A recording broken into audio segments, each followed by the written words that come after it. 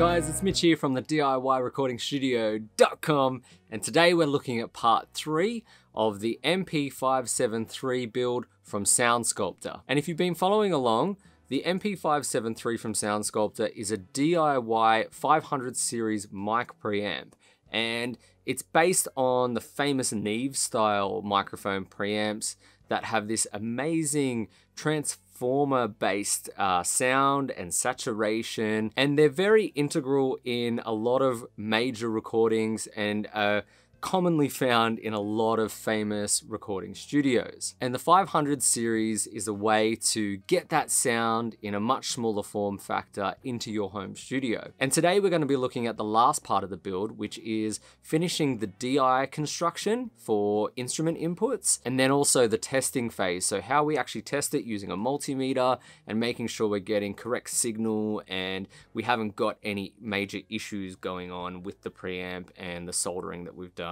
and all those kinds of things. And if you like this video, please remember to hit like and subscribe down below, and let me know in the comment section if there's any questions you have about any sort of preamp gear or anything that you're looking for in your home studio. But let's get into it. All right, welcome back. This is part 3 of the Sound Sculptor MP573 NEVE style microphone preamp build. So if you've been following along, we've already had part 1 and 2 where we installed the main PCB components, and in video 2, the last video, we actually installed the input and output transformers and some of the larger components. And for this video, this is the final video, and we're going to be looking at installing the DI input for the mic preamp. So this is where you'll be able to plug in your bass guitar or electric guitar directly into the mic pre and get that nice transformer sound from the preamp.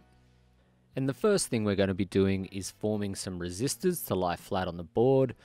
So you can use that forming tool we used back in video 1. Makes it easier to get the right measurements for the legs so that they slide nicely into that PCB. And you can just use your PDF to find where the locations are for each of those resistors. And there's not too many components in this DI build, so it shouldn't take too long. But we start with the horizontal resistors, and then after they're all placed, we go to the vertical resistors. And once again, with vertical resistors, you want to make sure that the longer leg, so the resistor, the bottom of the resistor touches the part of the board that has the little circle, and I'll zoom on that here. And then you want to make sure the other leg that's hooked over, I use like a little Allen key to hook the leg over and bend it so it bent nice and neat. And then once you've done that vertical resistor, it's onto the diodes. So there's a couple of diodes, and remember they're polarized, so you want to make sure that the little black line is the one that lines up vertically, so it's up the top, and the red part of the body goes down into where the circle part of the circuit board is. So you should be hooking over the leg that has the black line and leaving straight the part that has the red, just the red body. And once those are in place, you can flip the board and start soldering all those legs. So the components are quite close together on this little board, so it can be a little tricky, but like before, all you want to do is start from the outside and do the components that are easiest to get to, and then snip them if you have to get those legs out of the way, and then move over to the next component. Just being careful while you solder that you don't cross any of the connections, so none of your solder links any two of the components together. You don't want any crosses or shorts, because that can obviously create problems later on. And then once the resistors and diodes are done, there's this little silver film capacitor to solder to the board, and how I did that was just tape it to the board like I did with all the red Weimar film capacitors, and then solder the first leg, check the orientation on the board was good, and then flip the board back over and solder the last leg and then snip it. And then once you've done that capacitor, it's on to the 2 transistors for this board. And basically you need to double check your orientation again with transistors. The semicircle has to match the shape of the transistor there, with both of those. And then there's actually two positions that you can have the second transistor in, and you need to look at the board. There's a little A and a B, and you want the pins to line up with the A position. So the back of the transistor where the semicircle is should line up with this little sort of semicircle part where the A is on the board. It's quite small, but yeah, just make sure you get that orientation correct. And then after that, it's up to the electrolytic capacitors. And remember, once again, these are polarized. So there is a plus and negative side, and the negative is where the white silver strip is, and the positive is the longer lead on the legs. So it's pretty easy to determine which one's positive and negative. So make sure that they are aligned properly with the board, and then solder them in place. And then once you've done all those smaller components, it's up to doing the jack connector. So this is where the instrument lead is going to plug in, and basically you want to make sure that this component sits nice and flat on the board. So what I did was the same trick as always, tape it to the board, make sure it's sitting as flat as possible, solder one of the pins, and then undo the tape, and then have a look at it. Make sure it's sitting nice and flush on the board. If it isn't, you can resolder it, and then solder the rest of the pins once that's ready. And then you should have a little DI circuit that's looking nice and neat. But what you want to do is clean that board, the DI board, with some isopropyl alcohol. Make sure there's no residue solder or flux on the board. And if you haven't done what I did, if you remember back in video 1, and I'll put the link here, I actually soldered the DI connector to the board, and it had the other attachment already plugged in. So I'm not going to solder the pins to the DI board until later on. But if you have those parts separate, you can solder the header to your board now. But I'm going to show you how to do that later. So we're going to start by doing some basic testing. So you need to get a multimeter for this.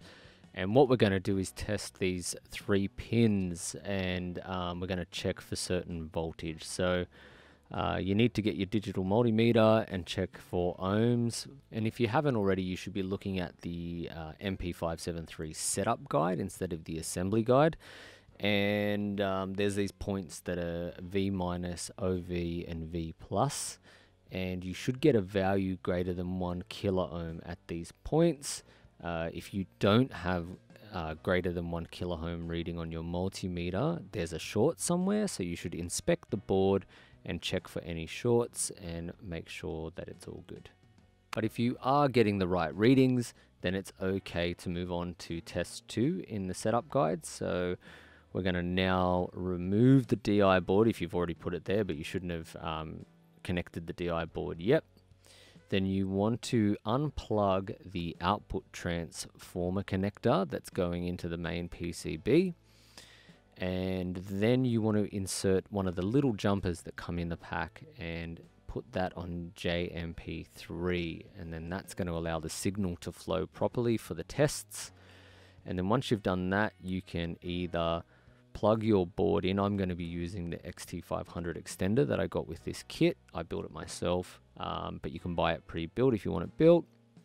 And it's great because it allows you to do this part of the testing outside of the 500 series chassis, so you can get to everything nice and easy, and it's nice and safe, and you can't risk shorting or electrocuting yourself by accident while trying to test basically the 500 series unit while it's in the rack. I think that's pretty dangerous, so you definitely want to get one of these extenders. And then you want to power up the rack and make sure that the chassis is far enough away from the rack so it doesn't come into contact with it, because you don't want any of the metal parts touching each other and creating a short. And then you want to get your little alligator clips and connect the negative lead to TP2 and the positive lead to test pin with V plus on it. And when you turn your power on the 500 rack, you should get a reading of about 24.2 volts. The value might vary depending on which 500 series rack you're using, but it should be pretty close to that. And as I went along, I wrote down all the values I'm getting so I could make sure everything was all good. And if you get that 24.2 volts, you're all good and you can turn off the power. After that, you want to insert the output transformer connector that we'd already disconnected and make the same check, and the voltage should be a little bit lower, around 24 volts. And then next we're going to get a little flathead screwdriver to adjust the bias of Q6, which was that little potentiometer, the blue one with the sort of copper little screw. So what you want to do is get your positive probe and clip that to test pin 4, and your negative clip and put that on test pin 2. And then we're basically going to turn the potentiometer and make sure that the voltage we're reading is around 3 volts. It should be exactly 3 volts. So you just turn it until you get that voltage reading on your multimeter. If you're not getting a change in voltage when turning that potentiometer, it means that you might have an error on the board and you might need to resolder the potentiometer. And if you're not getting any voltage, you'll probably have a short somewhere, but we should have already corrected that issue earlier on. And then you want to do a basic test of the preamp while it's in the 500 series rack. So you can see right now I'm actually running through my MP573 pre, which is my tube pre, which I love the sound of for doing voice work. But I'm going to swap over to the MP573, so give me a sec to do that. Alright, so you're going to hear me on the camera mic for a sec. And basically what I need to do here is adjust the preamp gain all the way down to 10 and the output gain to 0. Okay, then we want to make sure the phantom power is off. All right, and then we just need to turn up the preamp input gain until we hear that it's working and we start getting some signal on the light here. So this is an SM7B, so it's going to take a fair bit of gain to start hearing it, and hopefully, here we go, we start to get the gain from the input stage of the microphone. Then I can try turning up the output gain, and we have a nice level coming through the preamp there. And you can see that 60 dB gain or 70 dB gain with the output is quite enough to run this SM7B just at a talking level. And then the best thing to do after that is then check your impedances, and you'll notice there's a bit of a character change in my voice when I change it from 300 to 1200 ohms. There's a bit more of a boost in that low end. You hear it there, and that can be very nice when you're recording bass, or if you want a bit more low end to a vocal. And there's also this line switch, which is for if you're going to be running these in stereo on maybe a stereo bus or something, you want to add a bit of saturation. So my voice will drop out again, and you'll hear me through the camera mic. And then we'll go back to the normal one, and then you can just check your polarity switch works. And it should be in an opposite phase, and then put it back to mute and it'll be muted, and then the polarity is back there. So basically you got to check all those switches and then do the same thing with a condenser microphone, and then check the phantom power is working and you should be all good. And then after that, if you've got all the correct signal, there's no weird phase issues, all your switches are working, all the dials are working, you can then power off the 500 series rack. And then you want to take the 500 series MP573 unit out of that 500 rack, and we're going to install the DI. So you need to get the DI that we built earlier, the DI circuit, and we're going to put on the washers and insert the board into the actual main PCB to be soldered. So if you did it correctly, you would already have the header attached, and it's going to then slot into the PCB board. And I did this the wrong way around. The header should have already come out, but I'm also going to take out this jumper on JMP3 we had inserted while the DI wasn't connected to the board and we did our testing. So you need to take that little jumper back off. And then we can solder the DI board to the main PCB header connector. So if you did it the right way, you will just be plugging that into the connector on the PCB board. But if you remember, I did this kind of the wrong way around because I was a bit scared of forcing that component apart, and I soldered it, and then there's no harm in doing it this way. Basically what happens is once it was soldered to the DI board, I could take the DI in and out, and it came out of that component connecting to the PCB board rather easily without breaking it. And once that's done, you've got an awesome looking, awesome sounding preamp to add to your studio.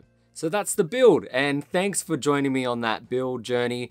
It's been an awesome process of building my own preamps, and it's kind of this very rewarding feeling to know that I've built this very integral part of my studio, and they sound amazing. And if you want to hear some samples of what the MP573 sounds like, hit me up in those comments sections down below and let me know if there's any kind of shootouts you want to see from here on out. I'm super keen to start trialing a whole heap of different setups on drums and guitars and vocals, and really sort of push these preamps to the limits. And don't forget to hit like and subscribe down below. I'm Mitch from the DIYrecordingstudio.com, and I'll catch you soon.